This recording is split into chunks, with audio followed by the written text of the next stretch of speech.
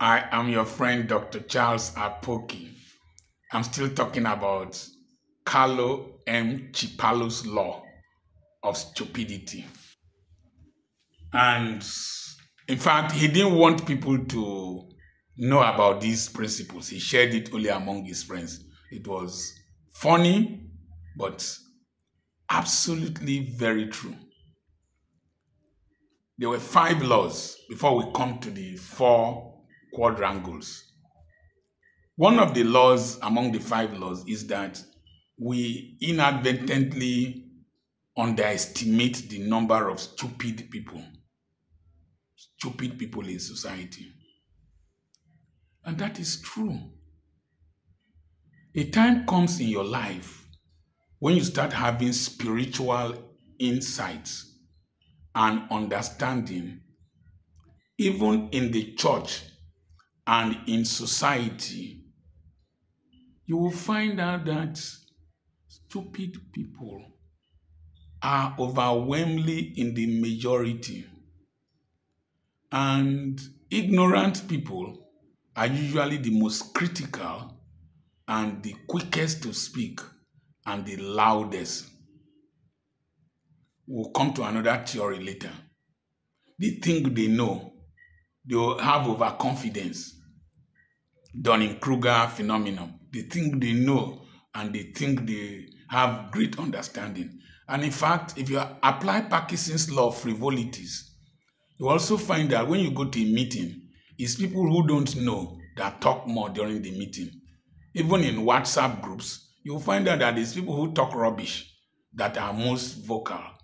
The professor there, the technically inclined individual, skilled professional will not talk much. It's like when you drop a tin of milk from a story building, the tin of milk that has content will not make much noise. It is the one that does not have content that will make bodo, bodo, bodo, bodo, bodo, bodo. That's how it is in social media. The lousiest person is the most critical, most talkative, all over the place. So, a time came I was questioning my sanity in church and outside the church. At one time, I had to be removed from the church committee when I asked a question. So you will find out that when God starts revealing things to you that are interrogating the popular belief and operational procedures of church organizations and religious organizations, the tendency is to call you names and to say you are rebellious. They will say you are carnal. They will say you are not scriptural. They will say you are a motivational speaker. At one time, in this small town where I reside, they said that I talk about principles instead of spirituality, instead of the promises of God, instead of prophecies. And they even said they should not invite me to their churches. But today, they are all sneaking back to invite me to speak to them when it comes to principles that can change their lives. Because they found that there are a lot of things they are teaching in the church assassinates the intellect.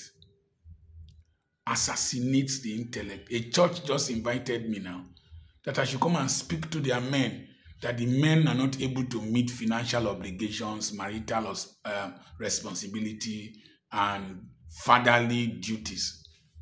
And I knew it will end up like that because what they were teaching them will assassinate their intellect and paralyze their entrepreneurial spirit.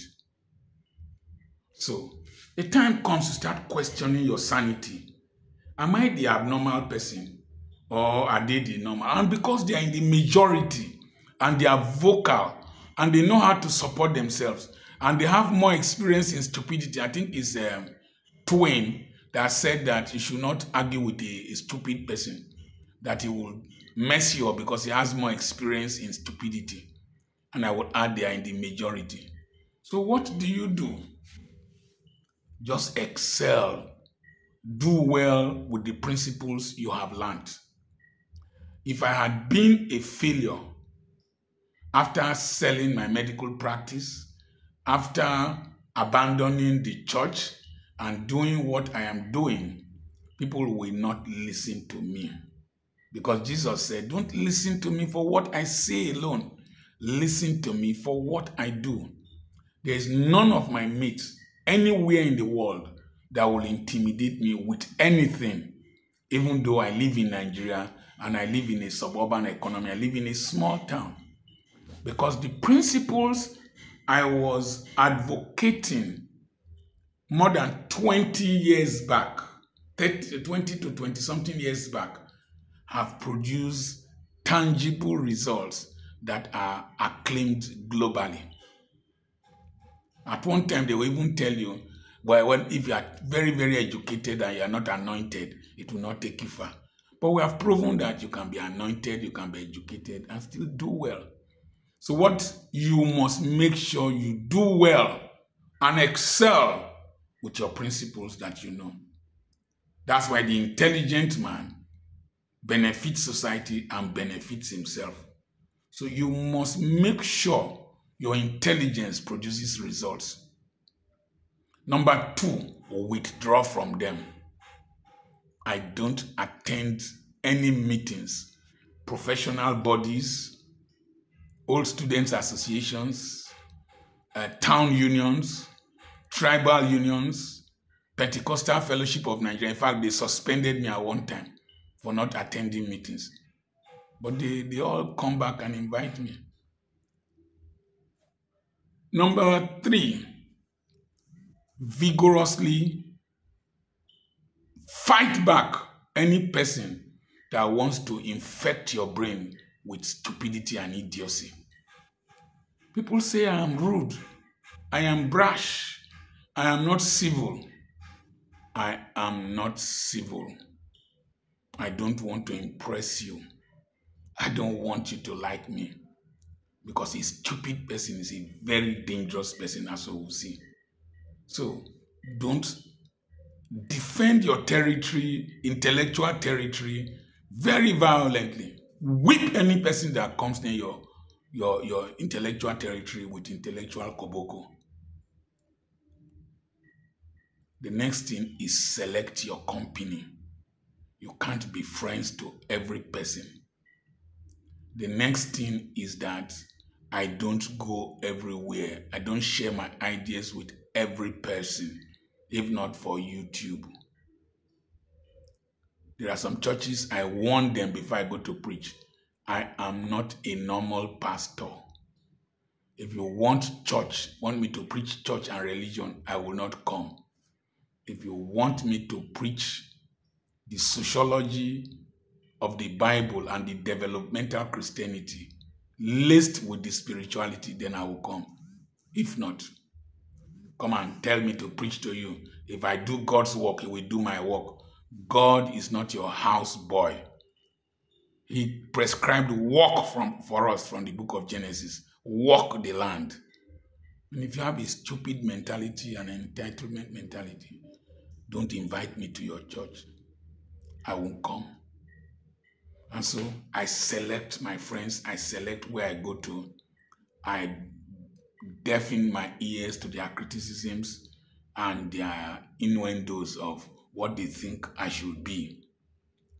And then dare to walk alone, forgetting what is behind, keep pressing towards the mark of higher calling. And always ask God to vindicate you by making sure you don't fall His hand, that you produce results. I once told God, if I fail, young people from my community will not become Christians. If I fail, intellectuals will not become Christians. My community invited me to speak on The Light Has Come. And when they were praying, every spirit in the river, every spirit in Otokutu River, every demon, every darkness, I told them there is no demon in the river. I told them there is no darkness covering the land. My father saw the land, the light many years back, and he told me that schooling was what he did not have, and I must school. Exposure was what he did not have, that I must go far from the warrior environment and go far so that I can get exposed. And when I spoke to them, one of them came and said, is this not Emekpu's son? Emekpu that we used to make fun of. Look at him now. That's the way it is. The Igbos say, Onu kurujo gekuma. The mouth that says evil about you will come to say good. Stupid people have bad mouths. They are critical, they are insulting, they have bad mouths. Just make sure you excel. Silence them with your success. That's what Yoruba people call Igbunu, mouth blocker. Just succeed. I remain your friend, Dr. Charles Apoki, the area grandfather. A seminar is coming up online on the 5th and on the 6th of July. My monthly mentorship masterclass webinar. Send a message to +234 7052136763. I will send you the flyer, or send a message to +234 8021219262.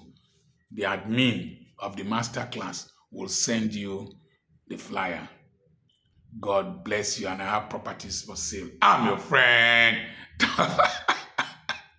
Dr. Charles Apoki.